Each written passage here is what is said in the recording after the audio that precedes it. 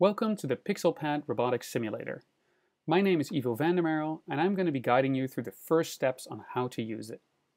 First of all, the simulator was built to create a realistic environment of what it would be like to program a robot in real life. Now, of course, the simulator is only here on your screen, but the techniques that you use are actually very similar to when you're programming robots yourself. First of all, you have to go to pixelpad.io/learn/first-puzzles to open this simulator, as you can see at the top of my screen right over here. If you haven't done that yet, you are going to have to create an account and log in with it, and then you should see this screen when you get started. On the right side, what we can see is a little robot and a flag and a few walls. If I click and hold my mouse, I can rotate, and you can see that I can rotate the camera to see a little bit better what's going on. I can actually use the scroll wheel to zoom in as well, and I can look at the robot a little bit closer. Very cool. Now this robot needs to get to this flag, and that's the goal of this first challenge.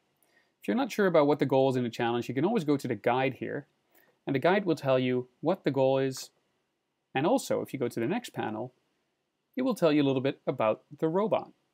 For example, here I can see that there's a motor left and a motor right. Also, it reminds me that the left motor is facing the other way and should be reversed. Now, let's take a step back and figure out how we can control these motors in the first place. So I'm going to close this window, and I'm going to go to the left side here. And here you can see blocks that are currently actually not doing anything yet. So there's a lot of information already here, but if I want to program my robot, I'm going to have to add to that. So what does that look like? First of all, let's go to actuators and DC motor on the left side. And what you can see, there's a bunch of blocks here that allow me to set the power and set some directions. Well, let's start with the first one, set power, motor left. And I'm going to drag that here, and I'm going to drag it right after wait for start. Then I'll press init on this side, and I can see that my motor is actually running. But because it's only the left motor that's running, my little robot is now going in circles, which is not going to get him any closer to the flag. So let's press stop and see if we can do any better. I'm going to go back to DC motor, and I can use another set power block. I'm going to drag that in, and I'm going to drag in the motor right block. The motor right block allows me to also power the right motor. So let's press init again and see what happens. Now I can see the robot is just spinning in place. And this is because the issue that I mentioned before, where the motor left is actually placed in reverse. Because the two motors are facing each other, you can imagine that if the motor left is like this and the motor right is like that, when they go forward, they actually go in different directions. So what I have to do is reverse the left motor before I let my robot move. So let's take a look at that. And over here, there's a block called set direction, motor left.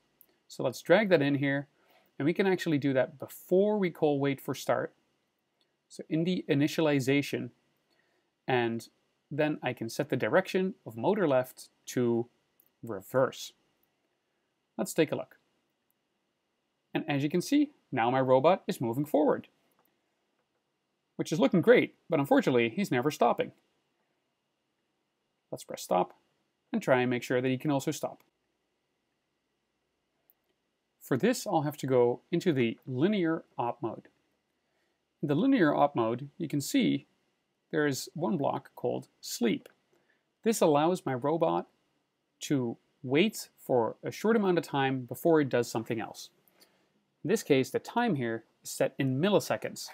1,000 milliseconds is 1 second.